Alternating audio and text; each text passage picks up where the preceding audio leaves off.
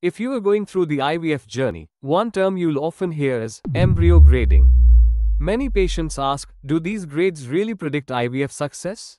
It's an important question, and today, I'm going to explain how embryo grading works and what it means for your chances of success. Embryo grading is a system used by embryologists to assess the quality of embryos based on their appearance under a microscope.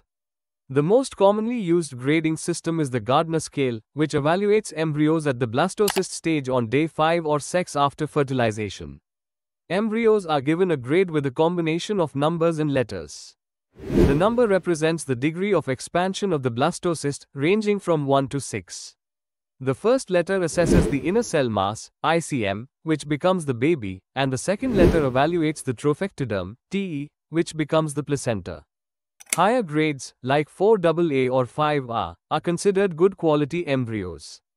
Now, while it's true that higher grade embryos have better implantation and pregnancy rates, grading is not a guarantee of success. It's important to remember that embryo grading is just one part of the picture.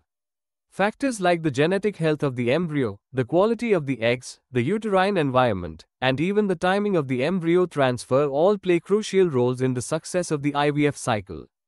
Embryos with a higher number of cells, minimal fragmentation, and symmetrical cell division are usually considered better quality. But that doesn't mean that lower grade embryos can't lead to a successful pregnancy. In fact, many patients have had successful IVF outcomes with embryos that were initially graded as lower quality.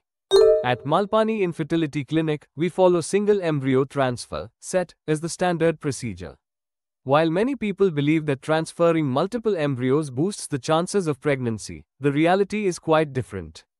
Research has shown that transferring more than one embryo does not significantly improve the overall pregnancy rate.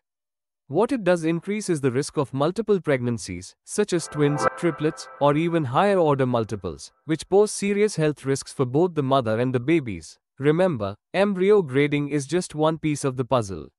Success in IVF depends on various factors, and a lower grade embryo doesn't mean failure. It's about the overall picture. Stay informed, stay hopeful, and trust in the process. If you have more questions about IVF, feel free to reach out.